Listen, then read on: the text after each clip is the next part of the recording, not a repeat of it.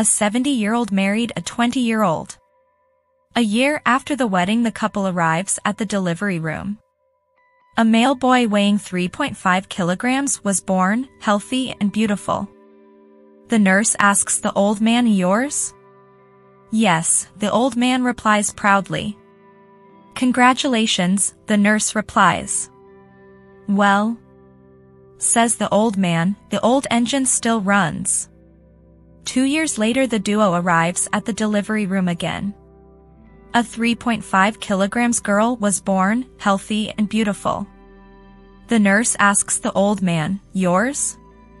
"Yes," the old man answers. "Well done," the nurse answers. "The engine still runs," said the old man. After 2 more years, they come to the delivery room again. A 3.5-year-old male son is born, healthy and beautiful.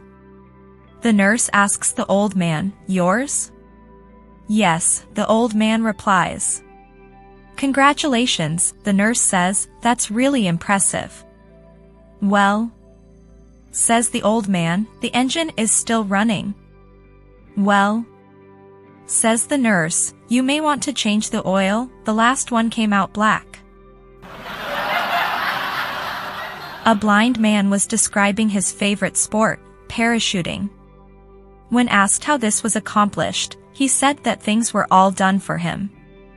"I am placed in the door with my seeing eye dog and told when to jump.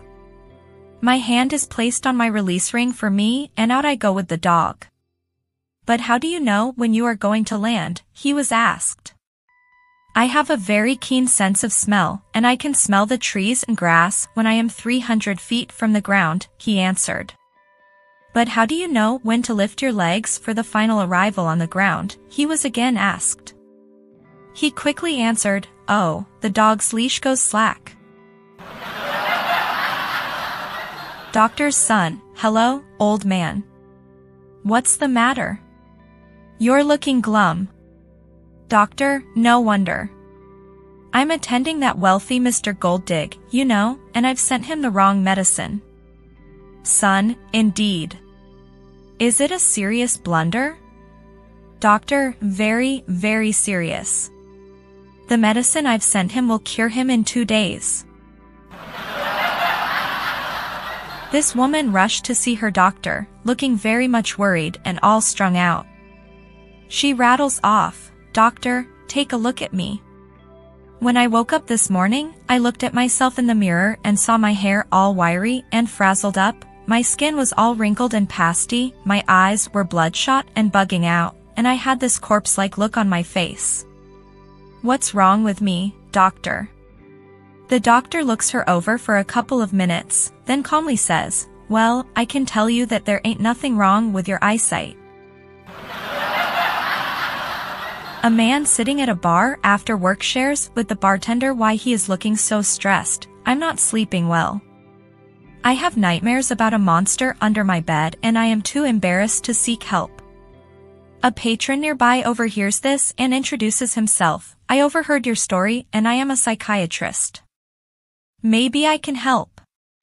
The first thing is you recognize these are only dreams, and that is obvious, so I should be able to help you in a few sessions. Here's my card, give me a call." A few weeks pass and the same two are once again at the bar after work. The psychiatrist says to the other guy, "Hi, how goes the nightmares?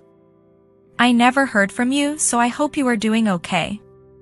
The other guy says, "Things are great, the bartender helped me." Psychiatrist, "The bartender helped you?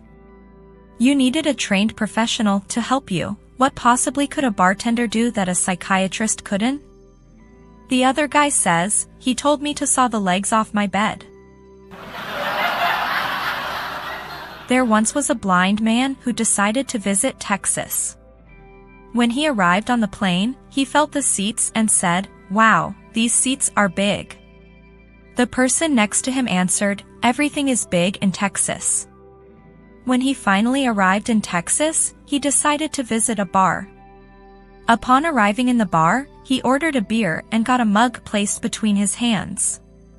He exclaimed, "Wow, these mugs are big." The bartender replied, "Everything is big in Texas." After a couple of beers, the blind man asked the bartender where the bathroom was located. The bartender replied, "Second door to the right." The blind man headed for the bathroom, but accidentally tripped over and skipped the second door. Instead, he entered the third door, which led to the swimming pool, and fell into the pool by accident.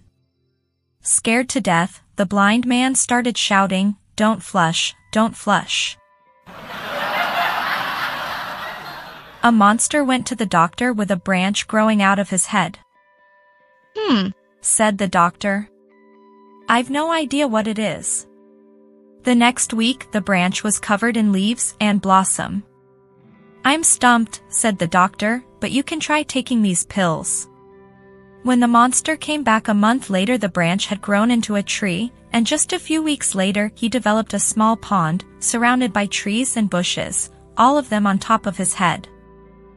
"Ah," said the doctor, "I know what it is.